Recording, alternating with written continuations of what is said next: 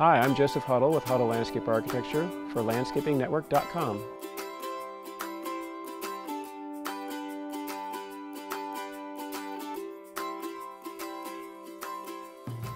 So for this project for the irrigation, we used a combination of the multi-stream rotors, which are water efficient. We used drip systems in certain areas that were narrower adjacent to the house. In other areas we used conventional pop-up spray heads where we had tight areas that would benefit from that. All of the automatic irrigation is tied to a smart controller.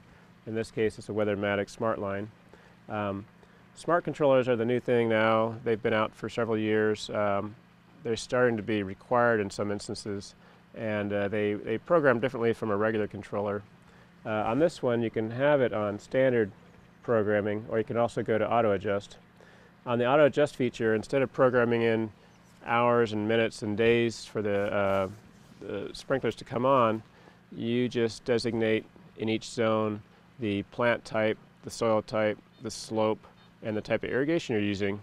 And then the smart controller is tied into a weather station that determines the needs of those plants based on that type of irrigation and that type of slope and soil type based on the weather, whether it's been rainy, and the amount of heat, evapotranspiration rate, and so on. So when we set up these smart controllers, we like to use the option of the standard programming initially so that we know that the controller is coming on. Initially when you first plant, you might need it to come on every day or every other day, and so initially we'll set up with standard programming with the minutes and the days for the different stations to come on.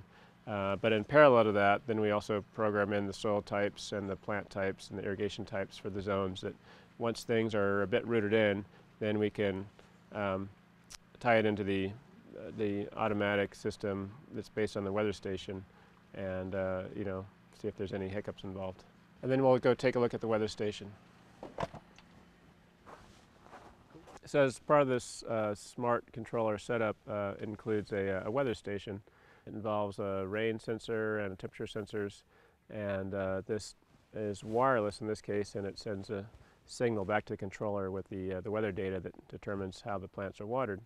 There are other options. Some of these smart controllers use a subscription service where the information is gathered locally from several different weather stations, and then it's sent via satellite to the controller. So in those cases you're paying yearly for a subscription.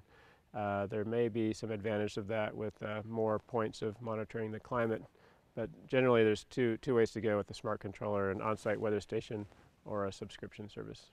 The main reason why people would use the smart controller would be for water savings and money savings. On a large site, it could save thousands of dollars a year and easily pay for itself.